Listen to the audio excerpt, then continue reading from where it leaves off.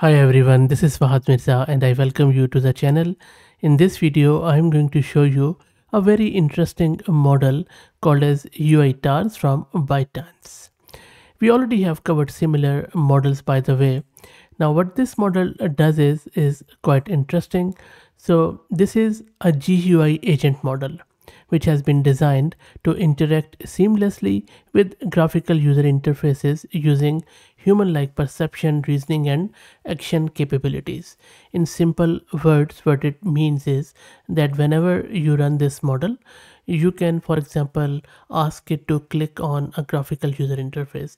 For example, on your screen, you see this website from Hugging Face model card. For this model, if you want this model to such as use this model, click on this button. So this model should be able to pinpoint exact button on this graphical user interface, and then you can use this model to reason with it. So primarily you can create a GUI agent with the help of this model, where you can sort of use computer use or browser use in addition to this. The accuracy of this model is quite good in various benchmarks which they have done. Now this is not the first time any company has created such model. We already have covered a lot of similar models on the channel in the last few months, as you can see, and we have found out that most of these models were quite good, including the Show UI and OS Atlas, and there are various other which you can already see if I scroll down.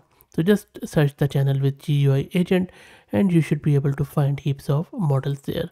But now let's focus on this model, and we are also going to install it and run it locally to see how it works. It comes in various flavors, including supervised fine tuning, where we give it some examples and it has to comply to those examples to be more grounded. But this one is a DPO or direct preference optimized fine tuned version, where we have aligned it to human preferences so that it will be more grounded and it will act like just a human.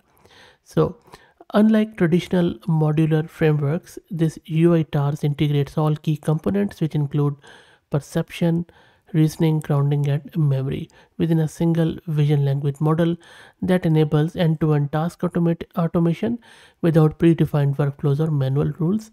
And they have shared the whole research paper and a lot of other stuff besides of this, which you can check out, and I will drop the link to it in video's description. So let's try to get it installed and we will see how it works. Before that, let me introduce you to the sponsors of the video, who are AgentBot. AgentBot lets you effortlessly deploy a personalized knowledge bot across platforms like Discord, Slack, and others. It is ideal for open source tech communities and startups that provide user support, and I will drop the link to their website in video's description. Let me take you to my terminal. Now for my terminal, I am going to use this Ubuntu system, which is a latest version of Ubuntu, as you can see. And for my GPU card, I am using this NVIDIA RTX A6000 with 48 GB of VRAM. This VM in this GPU has been sponsored by our very good friend at Mass Compute. I am renting it from them. If you also want to run it, the model I mean, and if you want to rent these GPUs, I will drop the link to their website with a discount coupon of 50%, which you can check from the video's description. Okay, so that is done. Let's first create a virtual environment with the help of Conda, and then we will start installing this model. So I'm just going to install this Conda environment with Python 3.11. And now we need to install all the prerequisites, and you can see that I'm installing Torch Vision, and a lot of other stuff which is required for this. And make sure that you're installing the latest versions, otherwise it won't work, because it's a very recent model which is only compatible with the latest versions of Torch Vision, and Transformers. And it is almost there. It is going to take 4 to 5 minutes. Another point I wanted to make here is that if you have a recent version of or recent or latest GPUs from Ampere or Hopper, you can even install Flash Attention. Okay, so I'm not going to install it. I just want to do it without it, but that just accelerates inference. Next up, I'm git cloning the repo of this UI TARS, which I will drop the link in video's description, and that is all done. And that was the whole installation. Now if you want to run it, all you need to do is to run this command. It is going to start a Gridio demo on your local host at default port 7860. So let me run it and then we will access it in the browser. And there you go, the Gridio demo is running. Now before I show you this, let me show you a very interesting point here. So these are the examples. So if I come down, there are two things which are very noteworthy. First, this is Apache 2 license, which is simply amazing. Really, thank you for creators for this, because this is a very permissive license. Almost you can do anything with it. Another thing is that look here, the app code is modified from show UI. If you go back, if you remember, I just showed you this show UI which we did 2 months ago, and this is one of the really good model for this action on as a GUI agent by the vision models. Now having said that, let's go back and let's try it out.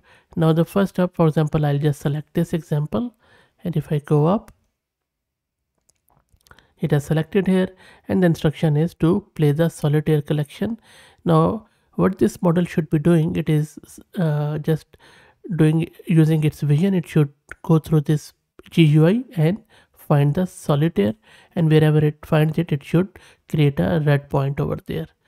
There you go, you see it is just going with this. You see this red circle, so this is where it has found it. Really good stuff.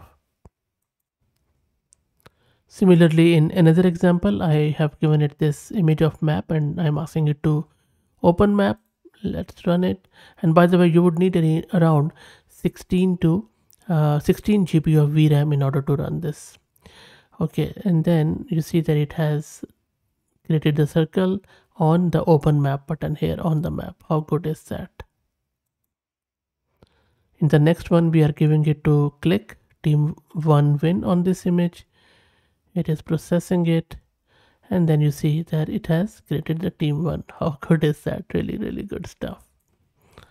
Okay, in another interesting test, what I did, I just uploaded my own image here, and then the instruction is to comb the hair. So let me click on submit. Let's go here. There you go. So it has just pinpointed on the hair. So, and you can of course mix and match. You can change it as you like. I have uploaded another image. So let's see if it can, maybe I'll just say mobile phone. Let's see if it is able to detect it. There you go. And how accurate that is. How accurate that is. Really impressive stuff for this DPO model. So that's it. I hope that you enjoyed it. Let me know what do you think about this model. I'm very impressed. I will drop the link to it in video's description. If you like the content, please consider subscribing to the channel. If you're already subscribed, please share it among your network as it helps. Thank you for watching.